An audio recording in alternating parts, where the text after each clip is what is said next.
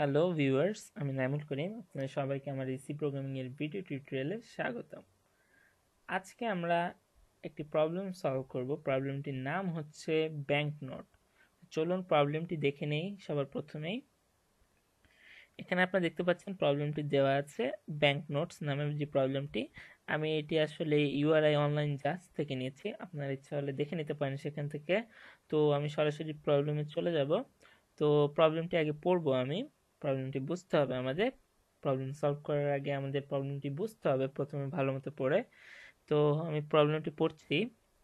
In this problem, you have to read an integer value and calculate the smallest possible number of banknotes in which the value may be decomposed. The possible banknotes are 100, 50, 20, 10, 5, 2, and 1. Print the read value and the list of banknotes.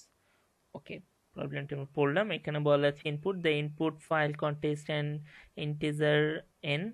Okay, print the read number and the minimum quantity of each necessary banknotes in Portuguese language.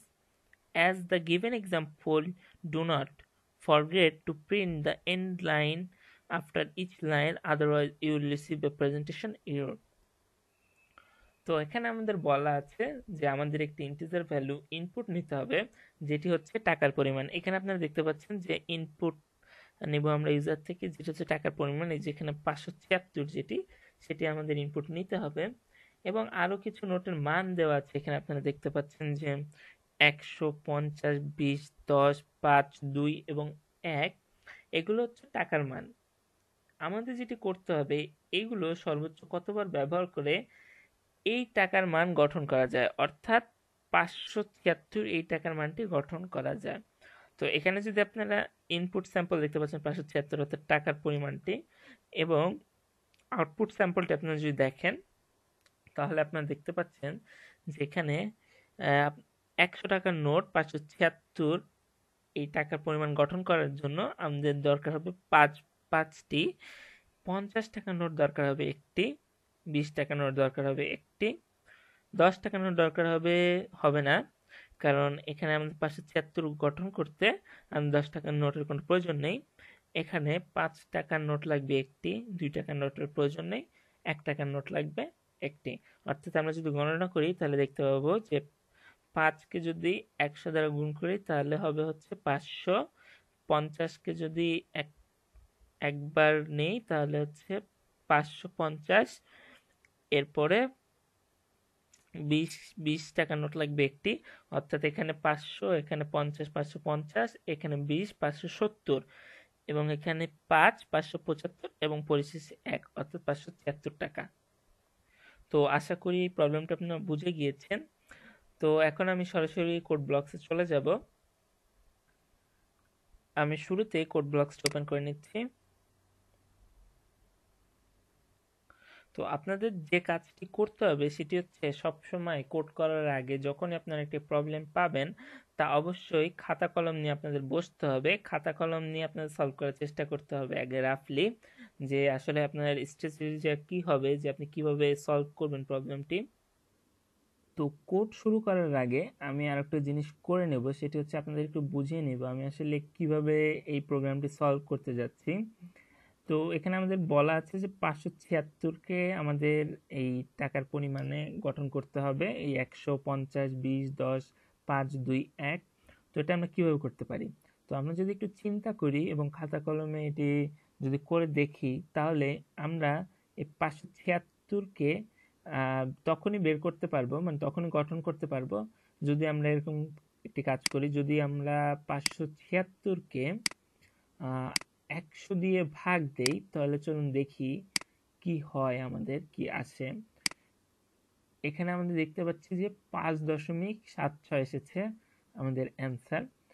তো এখান থেকে যদি আমরা just দশমিকের আগের সংখ্যাটা নিয়ে নেই তাহলে আমাদের কি হবে, 5 পেয়ে যাচ্ছে। অর্থাৎ সহজভাবে যদি আমি বলতে চাই, যদি আমরা 500কে 100 দ্বারা ভাগ করি তাহলে অবশ্যই আমরা কত পাবো, 5। তার মানে কি, আমরা এখানে 5 আমাদের কাঙ্ক্ষিত অ্যান্সারটি কিন্তু পেয়েছি। এখন 500 তো হয়েই গেল, এখন আমাদের অবশিষ্ট থাকবে কত? 76। 76 অর্থাৎ এখানে দেখতে পাচ্ছেন দশমিকের পরে রয়েছে 76। তাহলে এখন আমরা কি করতে পারি? এখন আমরা যেটি করতে পারি, এই 76 আমরা কিভাবে বের করব সেটি হচ্ছে, ধরা যাক আমি আবার লিখতেছি 576। ওকে, এখন যদি আমরা এটাকে মড করি, মড অর্থ হচ্ছে আপনারা অবশ্যই জানেন যে ভাগশেষ। ভাগশেষ আমি আমার আগে টিউটোরিয়ালে অবশ্যই বলে এসেছি যে এই চিহ্নটি আসলে মড চিহ্ন অর্থাৎ মডুলাস চিহ্ন। এই চিহ্ন দ্বারা আমরা হচ্ছে ভাগশেষ পেয়ে যাব। অর্থাৎ এখানে যদি আমরা 576কে 100 দ্বারা মড করি, তাহলে আমরা যেটা পাবো সেটা হচ্ছে 76। অর্থাৎ আমরা একটা নতুন সংখ্যা পেয়ে যাব।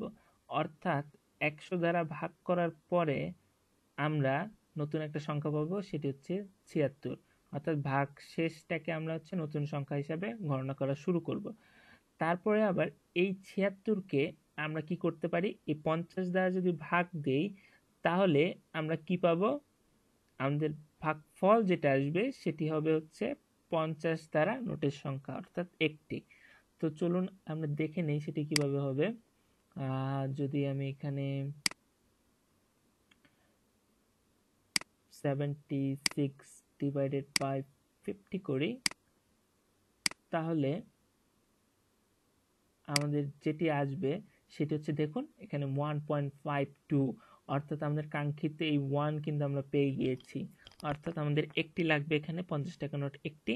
তো এখানে কিন্তু আমরা 1 পেয়ে গিয়েছি। এবার আপনারা দেখতে পাচ্ছেন দশমিকের পর 52। এখানে যদি আমরা 76কে 50 দ্বারা মড করি, তাহলে কি আসে চলুন দেখে নেই। 76 মড 50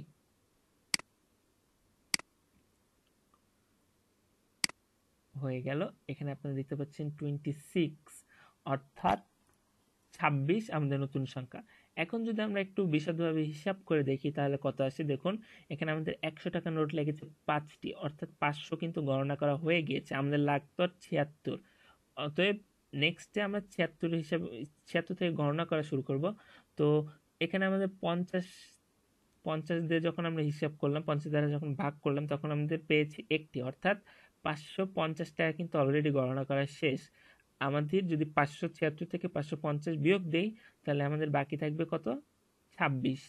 তাহলে আমরা এইটা কিন্তু 26 পেয়ে গেছি, অর্থাৎ এটা হচ্ছে নতুন সংখ্যা।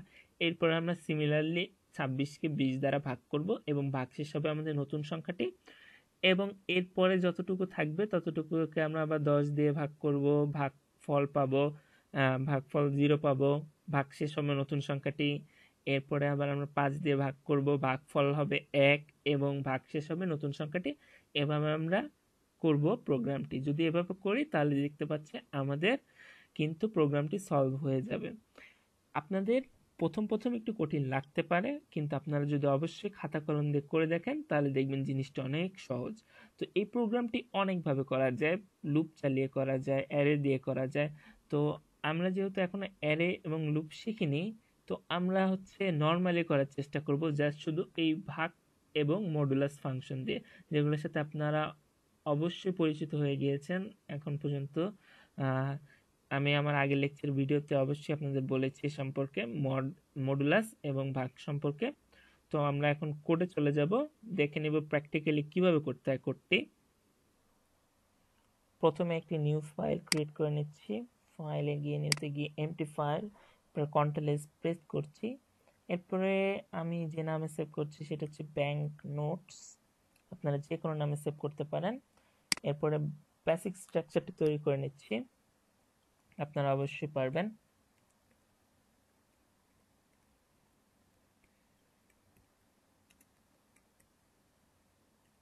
হয়ে গেল বেসিক স্ট্রাকচারটি তৈরি করা। এরপরে আমাদের সর্বপ্রথমে যে কাজটি করতে হবে সেটি হচ্ছে এই ব্যাংক নোটটি আমাদের ইনপুট হিসাবে নিতে হবে। তো চলুন নিয়ে নেই আমরা ইনপুট হিসাবে ব্যাংক নোটটি। সাপোজ আমি ডেটা টাইপ দিলাম, এরপরে হচ্ছে নেম দিলাম, ভ্যারিয়েবলটির নেম দিচ্ছি হচ্ছে এন নামে। তো এটি অবশ্যই আপনারা জানেন কিভাবে নিতে হয়। scanf %t n হয়ে গেল আমাদের ইনপুট নেওয়ার কাজটি। তো হয়ে গেল এখন আমাদের ইনপুট নেওয়া। এখন আমরা যে কাজটি করব সেটি হচ্ছে, আপনাদের অবশ্যই মনে আছে, ভাগফলগুলো স্টোর করার জন্য একটি ভেরিয়েবল নিয়ে নিব। দেখুন আমরা এখানে মোট কয়বার ভাগ করব। প্রথমে অবশ্যই 100 দ্বারা, তারপরে 50, তারপরে 20, তারপরে 10, তারপরে 5, তারপরে 2, তারপরে 1। অর্থাৎ আমাদের ভেরিয়েবল লাগবে 1, 2, 3, 4, 5, 6, 7টি। মোট 7টি ভেরিয়েবল আমি নিয়ে নিব। তো আমি এখানে ভেরিয়েবল নিয়ে নিচ্ছি, আপনারা যে কোনো নামে নিতে পারেন। আমি সাপোজ নিচ্ছি এ, বি, সি, ডি, ই, এফ, জি নামে। হয়ে গেল আমার 7টি ভেরিয়েবল নেওয়া। তো এইখানে আপনারা মনে রাখবেন অবশ্যই আমি এই এটার মধ্যে কি রাখবো, এই আমার মূল যে এন হচ্ছে 576, যে নাম্বারটিকে আমাদের গঠন করতে হবে। তো এই এন কে আমি এর মধ্যে যেটি রাখবো সেটা হচ্ছে এন কে 100 দ্বারা ডিভাইডেড করার পর যে ভাগফলটা সেটি রাখবো। তো চলুন দেখে নিই কিভাবে করব আমরা। তো আমরা যেটি করব সেটা হচ্ছে a equal to n divided by 100। এতে করে যেটি হবে সেটি হচ্ছে 576কে 100 দ্বারা ভাগ করলে অবশ্যই এর মধ্যে 5 সংখ্যাটি স্টোর হয়ে যাবে। এখানে আপনারা দেখুন 5, এই 5 সংখ্যাটি স্টোর হয়ে যাবে এর মধ্যে। এরপর আমাদের যেটি লাগবে সেটি হচ্ছে নিউ নাম্বার, অর্থাৎ মডুলাস নাম্বারটা, অর্থাৎ হচ্ছে ভাগশেষ যেটা সেটা। তো সেটা আমরা নির্ণয় করার জন্য যেটি করতে পারি সেটা হচ্ছে এখানে আমরা n equal to n% 100 করতে পারি। তাহলে এখানে যেটা হবে, দেখুন প্রথম লাইনে যে কাজটি করছি আমরা সেটি হচ্ছে 576কে ভাগ করছি 100 দ্বারা, অ্যান্সার পাবো 5। সেটা স্টোর হচ্ছে কার মধ্যে, এর মধ্যে। আবার দেখুন আমাদের কি বলেছিলাম আমি, যে নতুন নাম্বার যেটি হবে সেটি হবে অবশ্যই ভাগ শেষ যেটি পাবো সেটি। তো n equal to n% modulus যেটা 100, অর্থাৎ 576 মড 100 আমাদের অ্যান্সার হবে। আপনাদের অবশ্যই মনে আছে এখানে দেখুন 76, অর্থাৎ আমাদের নিউ নাম্বারটা হবে 76, এবং এই 76টা কিন্তু এই এন অর্থাৎ নতুন নাম্বার হিসাবে এন এর মধ্যে অ্যাডজাস্ট হয়ে গেল, অর্থাৎ আমাদের নতুন নাম্বার হচ্ছে 76। এরপরে আমরা যখন 50 দিয়ে ভাগ করব তখন কিন্তু আমরা 76কে ভাগ করব 50 দ্বারা। তো চলুন দেখে নেই কিভাবে করব। তো আমাদের হচ্ছে বি ইকুয়াল টু এন, অর্থাৎ আমরা নতুন যে 76 পেয়েছি সেটিকে আমরা ভাগ করছি 50 দ্বারা, এবং n ইকুয়াল টু আবার n মড 50, অর্থাৎ এবার যে ভাগশেষটা পাবো সেটি আবার হয়ে যাবে নতুন নাম্বার। আশা করি আপনারা বুঝতে পেরেছেন। তো আমি করে নিচ্ছি c equal to n20, n equal to n mod 20।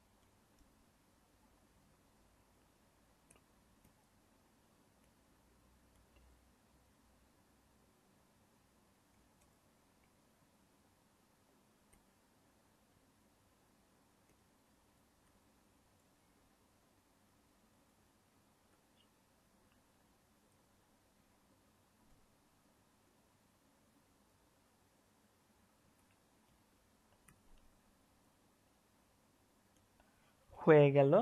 তো এই কাজটা আপনারা দেখতে পাচ্ছেন যে অনেক বড় হয়ে গিয়েছে আমাদের প্রোগ্রামটা অলরেডি। তো এই কাজটা আমরা অনেক সহজেই ছোটভাবে করতে পারতাম লুপ চালিয়ে। তো আমি যেহেতু এখনো লুপ শিখাইনি আপনাদের, তো ওদিকে আমি যাব না। তো এখন আমরা যে কাজটি করব, এখন আমাদের বের করা হয়ে গিয়েছে। এখানে আপনারা দেখতে পাচ্ছেন, আমি আপনাদের বলে দেই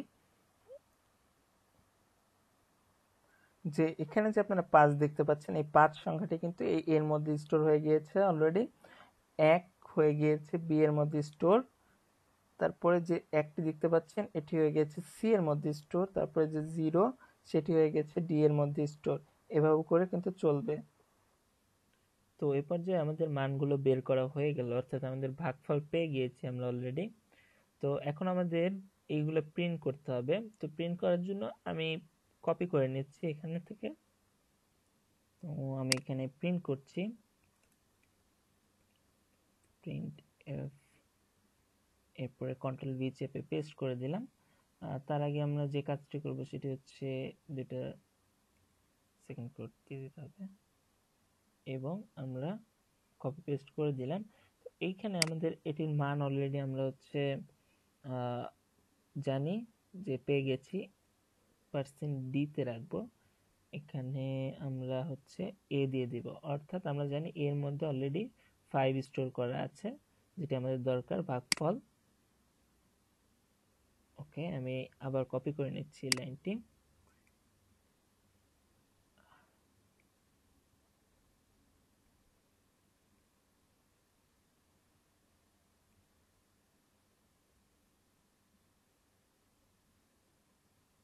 এবং হয়ে গেল আমাদের লাইন কপি করা। এরপর যে আমরা যেটি করব, একটু লাইনগুলো সোজা করে নেব ফরম্যাট স্টাইল দিয়ে।